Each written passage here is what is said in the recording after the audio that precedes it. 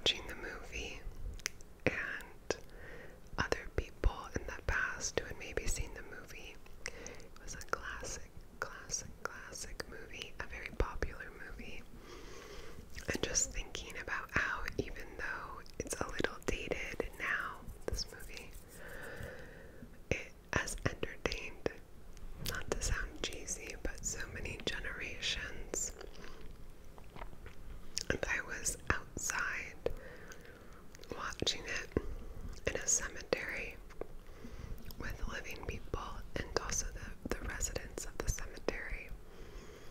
And it just made me more aware of my own experience in a really lovely way. And also, if this is sounding a little woo-woo, that's because it is. And also, I definitely had half an edible. So, this all tracks. I think we can agree. It tracks. That tracks. Mouth, that tracks. That tracks. But I just wanted to share it with you because I've been working a little too much lately and not really doing the things I know I should be to ground myself and root myself in my body and in the world. I have a tendency to work really, really, really hard, which is good, but I think it's as important to also enjoy life and to be present and to be balanced. I still feel grounded and centered and self-assured, but yeah, sometimes I have to remember and remind myself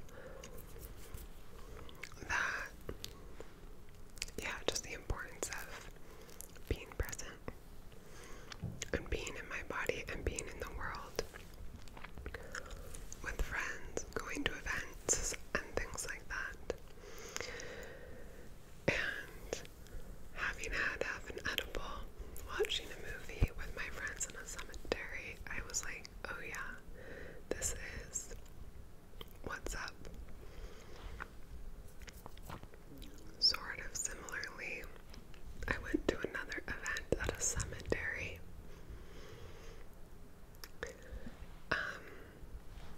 This was a concert. And again, I thought, okay, I've seen a movie at a cemetery. I knew how I felt about that at the end, which was that it was lovely. But a concert, I thought, like, I'm sure it's fine, or they wouldn't do it. But what is this going to be like? And we got there. If you've been here, do you know I'm not much for concerts. Crowds kind of make me anxious. And I get tired, and I find it stressful to manage competing needs or desires of the group. Like, some people want to get to the front really badly, or some people want to do whatever, experience it in X, Y, or Z way really badly. And sometimes it just is hard for me to relax at a concert. But in terms of the group, it was just me and my partner. And in terms of a concert, like capital C concert, oh no, crowd, whatever, it was outside. So that already made me feel better, like I could just breathe if I needed to. And my partner knows me too, and I said even before we walked in, like, we're just here to have fun, like a declaration of intention. We're just here to have fun. We'll be as chill as we want. We can leave whenever we want. These are the things I tell myself before a concert. One of our dates, like our third date, fourth date, was a concert. And I was having a great time, and I did have a great time. But at a certain point in the set, I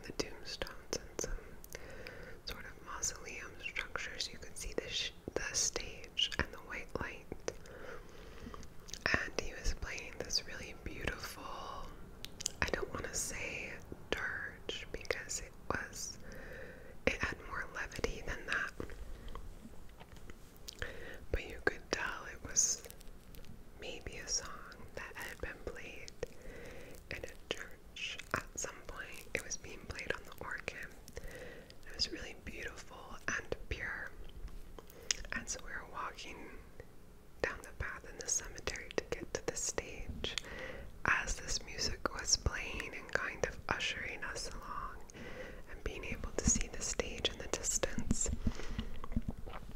And I already had such a good feeling from that kind of entrance for us and our arrival. It wasn't built like that for us, but just the way it happened to happen.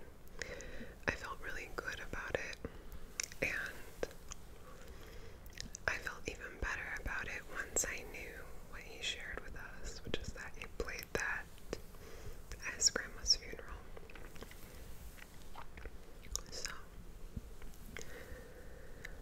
both of those events in the cemeteries just have had me feeling very embodied lately and more present than usual. Hopefully, I can make a new habit of it. Hopefully. Not hopefully, I just will make a new habit of it. I also hung out with a friend recently from a different whisper ramble I've done. You might know her in a way. I called her with love my flaky friend. My flaky friend. I hung out with her the other day.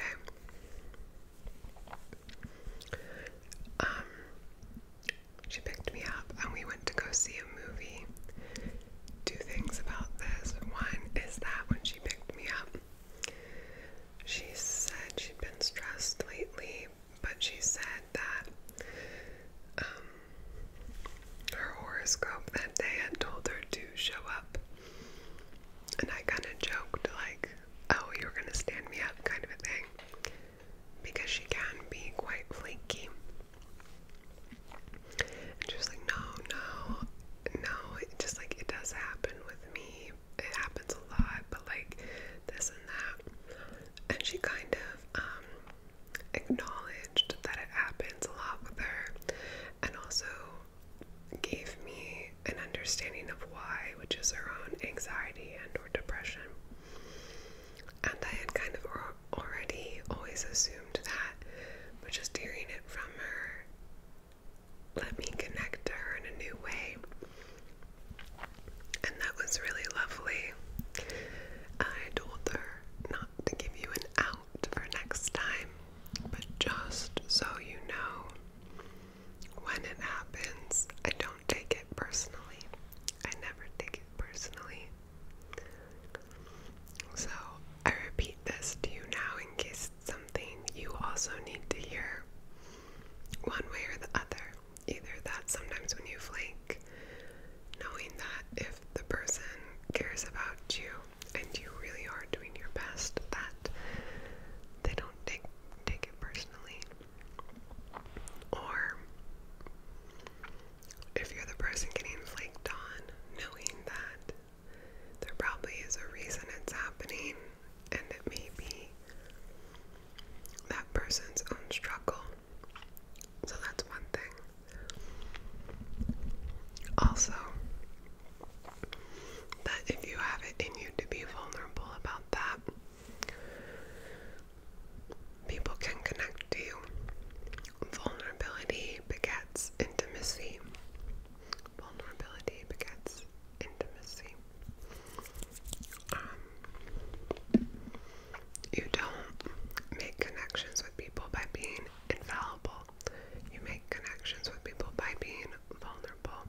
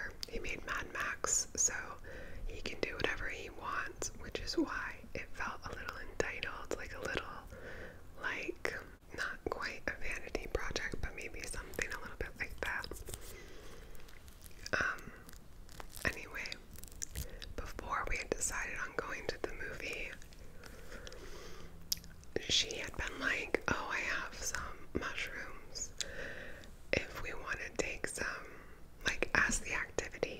But then she suggested a movie, and I said, okay, let's do the movie, because it was a weekday and I wasn't trying to have a crazy time. So, yeah, she picks me up and she goes, oh, I forgot to bring the mushrooms. And I was like, she was quite apologetic, and I was like, that's fine, don't worry about it. But secretly I was thinking, no way in heck did I want to take them and then also go to a movie. If I do that kind of thing, I'd much rather be in nature on a weekend, ideally on like a low-key weekend trip or something like that.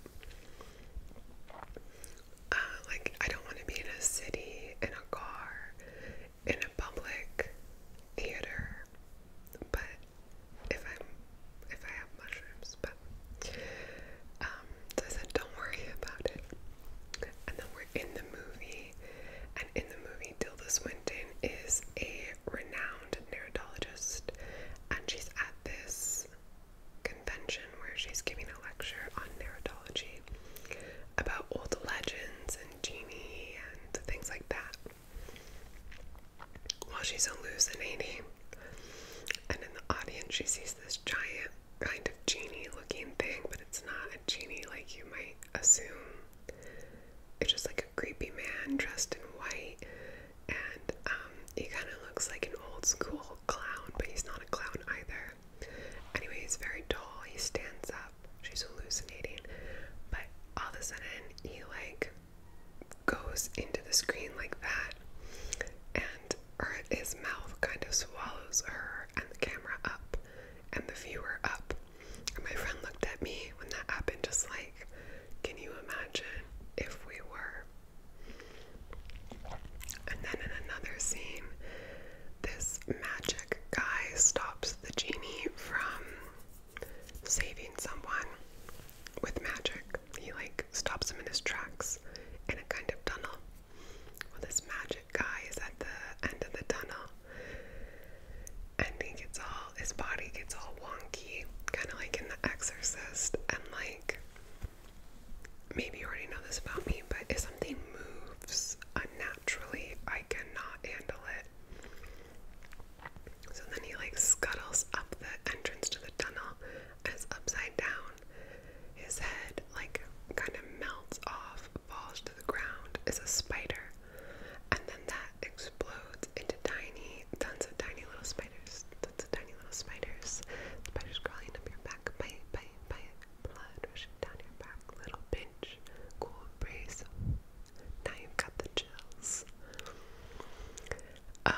Anyway, at that point too, I looked at my friend and I was like, if we were.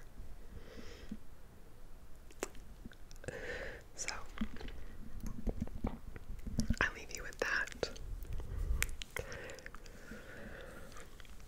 It was really good to see her.